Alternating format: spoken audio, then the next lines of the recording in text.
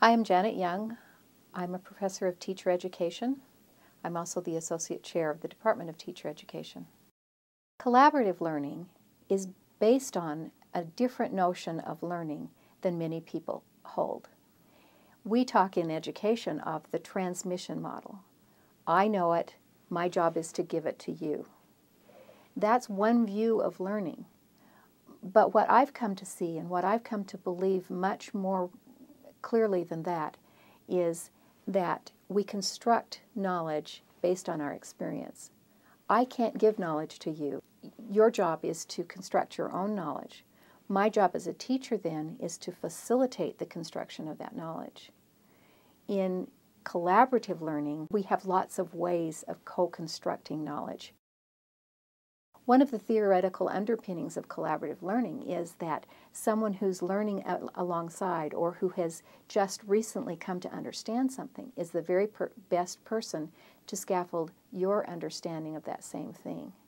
Rather than someone who passed that way many, many years ago, the sage on the stage, it's the person who's just barely grappled with an idea who can best scaffold your construction of that same knowledge. In my course, it's often the application of knowledge that I'm asking them to learn that is benefited by collaborative learning. They do feel like they're exploring, that they're having an opportunity to use in a very practical way the knowledge that we're trying to gain. It makes it less abstract and more hands-on when they can actually work together to apply the knowledge. There are a number of ways, from small to great, that a professor can encourage collaborative learning in a classroom. In my own classroom, I use very small, simple means to encourage students to help one another to co-construct knowledge. There are other times and occasions where I set up more complex sorts of things. But really, the most basic aspect of collaborative learning is asking students to interact with one another as learning is occurring.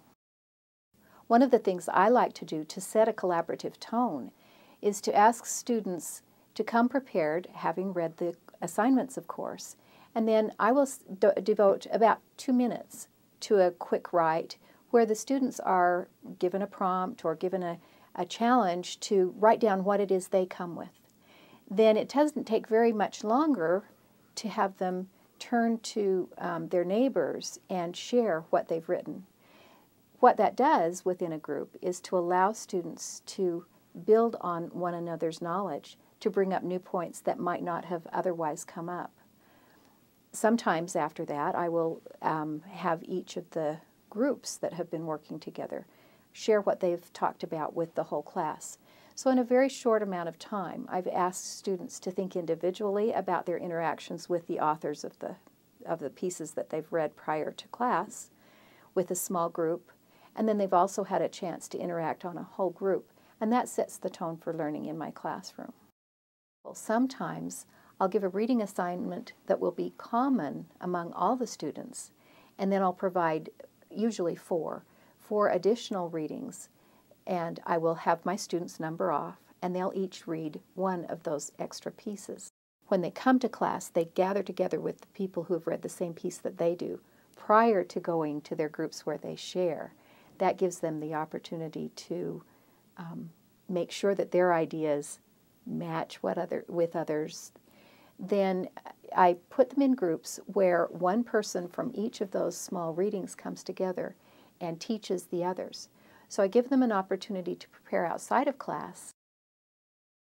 But what I find is that the piece that the students have responsibility to teach to their peers is very often the piece that they learn the best and they know the most about. It's really based on the learn then teach model that we have heard so many times. I haven't always been a teacher who uses collaborative learning a lot.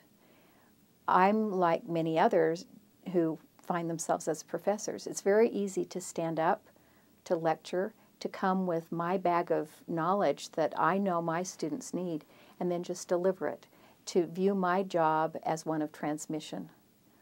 What I've learned over time is that that kind of learning sometimes has very little transfer for students.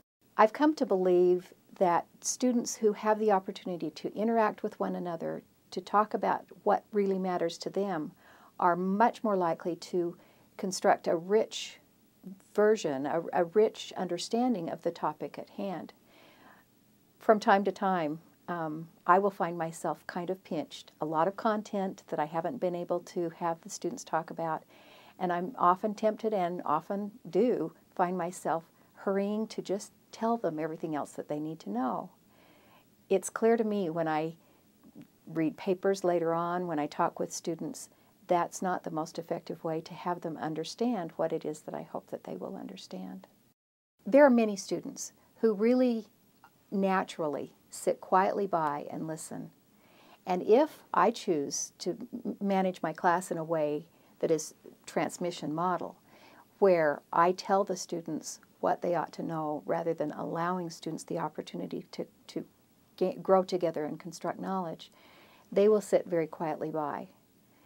So when I construct activities in the class that require students to talk to one another, to provide an opportunity for them to be in small groups where many of those same students feel much safer, feel much more inclined to share their ideas, we're able to elevate the level of the discussion, and everyone ends up participating rather than sitting back and quietly listening as others participate in the discussion.